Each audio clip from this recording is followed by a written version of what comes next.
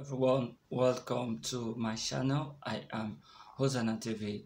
I want to share with us a word from the Lord. It is actually an advice to someone else, but I want to share it with us because it is very, very important. The Lord gave me a message to someone.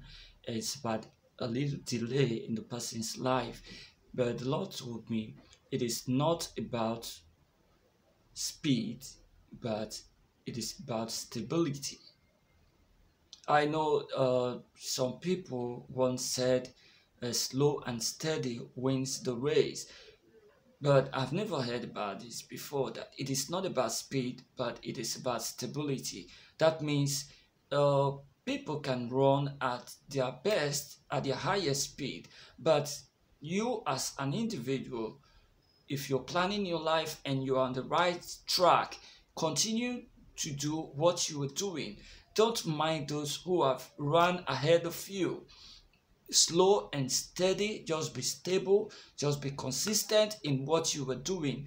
Definitely you will arrive at your destination.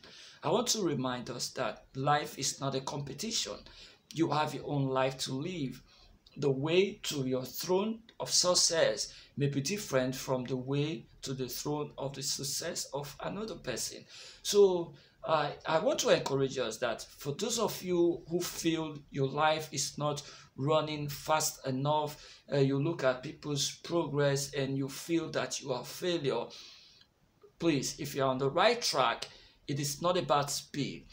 There are some people, they run so fast, but maybe a few meters before they finish the race, they have accidents, some have dislocation, and the person that uh, everybody feels that is a failure, slow and steady, you see them taking the crown, taking the prize. So it is not about speed, it is about stability.